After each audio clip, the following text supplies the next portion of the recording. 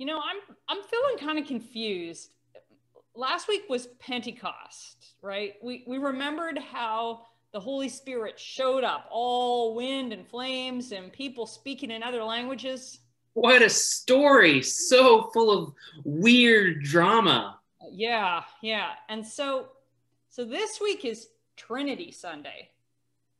I guess like after the Holy Spirit arrived, God and Jesus were like, "Hey, you're so great, all fire and wind, be our friend." And Holy Spirit was like, "Cool, I'm in." And then they were like a squad, Trinity Sunday, woohoo!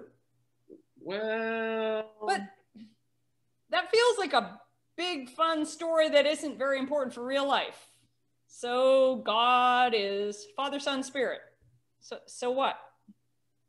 there's a whole lot in the questions that you are asking.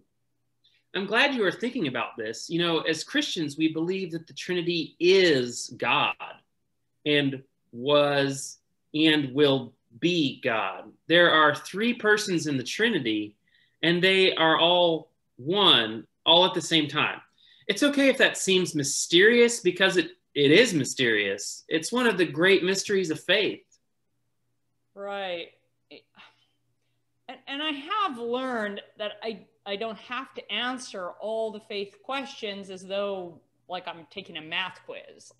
I can let some ideas kind of sit there and be beautiful without having to figure them out.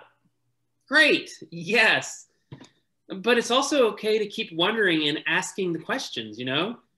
Why is the idea of Trinity important?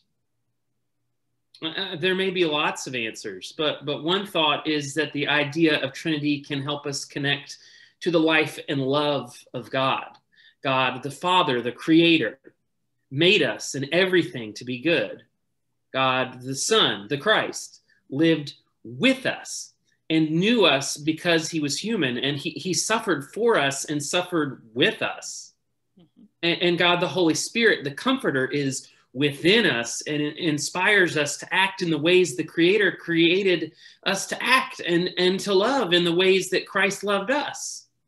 Thinking about God as Trinity keeps God very real and close to our actual lives. When you talk like that, I think God fills up everything in life. Like life is about God. Life is about God. Huh. And when you start thinking that way, it kind of shifts around your priorities. It makes creation extra amazing. And it also makes me realize my responsibility toward the earth and the plants and animals and natural spaces. Right.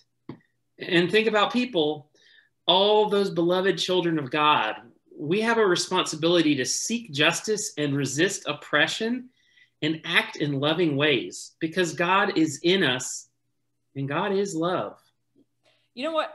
For Compassion Camp VBS, the tagline is be loved, be kind, be you. God loves me. I'll act on that love, and that makes me completely myself. Three things that work together. That is good enough takeaway from this conversation. On this Trinity Sunday, may you be inspired to be loved, be kind, and be you.